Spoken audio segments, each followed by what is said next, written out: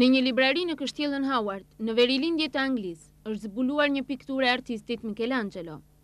Kjo pikturë kishte mbetur e panjohur për gjenerata të tëra, dhe vetëm pas një zbulimi të rastësishëm dhe një studimi nga një specialist anglez i artit, Xhulian Stok, u arrit të kuptohej se vepra ishte një pikturë e të madhit Mikelanxhelo.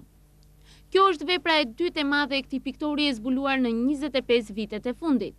Kjo pikturë mendohet të jetë bërë kur piktori ka qenë në moshë të re, diku midis vitit 1495 dhe 1505. Në të paraqitet një grua me veshje murgeshe. Kjo pikturë do të dalë në shitje në New York në 25 janar të 2001 dhe çmimi i saj pritet të luhatet nga $8.7 milion deri në 11.6 milion.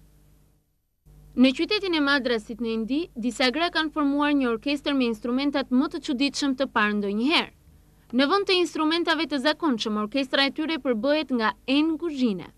Në vend të kitarës, violinës, baterisë, gratë muzikante përdorin garuzhden, tenxheren, tepsit dhe mjaft mjete të tjera të kuzhinës. Drejtuesi i orkestrës siguron se ky grup i quajtur Orkestra e Kuzhinës mund të luajë pjesë që nga klasikja dhe deri tek muzika pop. Kjo orkestrë ka filluar aktivitetin e saj që në vitin 1950 në Kalkuta të Indisë, dhe sot ajo është një orkestër profesioniste që jep koncerte në të gjithë Indinë.